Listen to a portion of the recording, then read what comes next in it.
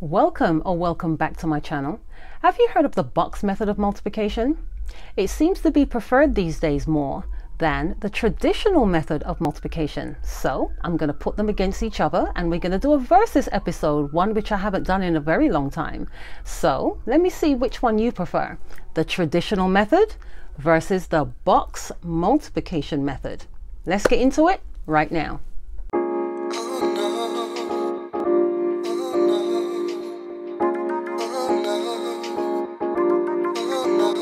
It's like every day. So here is a traditional 2x2 multiplication method. So let's go through this for the sake of the video. I have to go through the steps, even though you may or may not know how to do it. Let's go ahead. So 3 times 5 is 15. So we regroup there. 3 times 8 is 24, plus that 1 gives you 25. We're going to block off the ones place. And then 5 times 5 is 25. So we're going to regroup here. And then 5 times 8 is 40, plus this 2 is going to give us 42. And then here we're going to add this section. 5 plus nothing is still 5.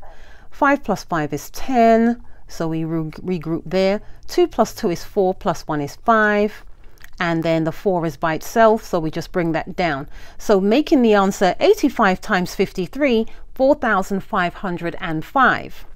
Now, here is the box method. So as you can see, what is happening in the box method here, same numbers, 85 times 53, but what we're doing here is we're separating the 80 and making it actually visually the tens place. So 85 is 80 plus 5, 53 is 50 plus 3. Now what you do, you see we have 4 boxes here, and then we multiply with the boxes, put the answers in each section, and then we add them together.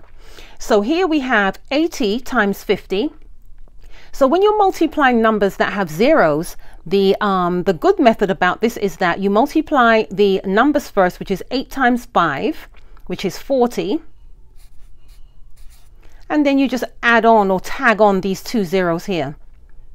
So that would make this answer actually 4,000. When you go across here, it's going to be 5 times the 50. Right, so the 5 times the 5 is 25, and then you tag on that 0 there. That's the beauty of the zeros. Down here in this third box, we're going to do 80 times 3.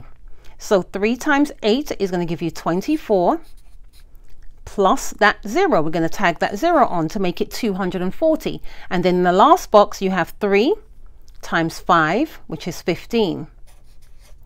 Now, the next step to do is to add all these up, right? So I'm going to come over here and then I'm going to add all these numbers together. So you got the 4,000 that was in the top box.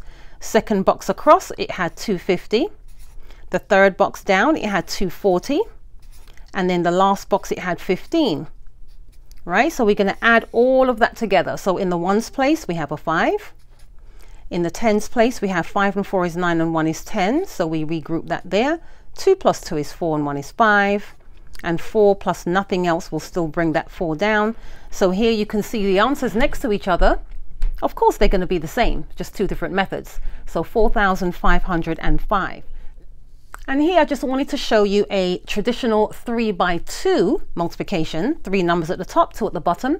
So let's go ahead and do that for the sake of the video, and then I will do the box method of that same multiplication. So 5 times 1 is 5. 5 times 3 is 15. Bring that 1 there. 5 times 4 is 20, plus that 1 is 21. Block off the ones place. 2 times 1 is 2. 2 times 3 is 6. 2 times 4 is 8. All right, then we're going to add this section. 5 plus nothing is 5. 5 plus 2 is 7. 6 plus 1 is 7. 8 plus 2 is 10. So here we have 10,775, and that's the answer for 431 times 25. And down here we have the same thing, but in the box method. So we have 431 times 25. So you can see everything is set out in their place values. So let's go ahead and fill the boxes. So we have 400 times 20. So 2 times the 4 is 8. and then we tag on 3 zeros to make that 8,000. The second box we have the 2 times the 3 is 6, and then we tag on the 2 zeros, which will give that 600. 20 times 1 will give us 20, and then down here in the fourth box we have 5 times 4, which is 20, and then you tag on the 2 zeros, which will give you 2,000. In this next box we have 5 times 3, which is 15, and then you tag on that 0 there to make it 150. Then you have 5 times 1 is 5. Then you add all the boxes up and we should end up with the same answer. So let's do that. I'm going to do that over here. So we have 8,000, which was in the first box. It's best to put all the numbers, the biggest numbers first, and then come down. Then we had 600, 150, 20, and then 5. All right, so we're going to add everything up now. So we have, in the ones place, we just have a 5. Tens place, we have a 7. Hundreds place, 6 plus 1 is 7.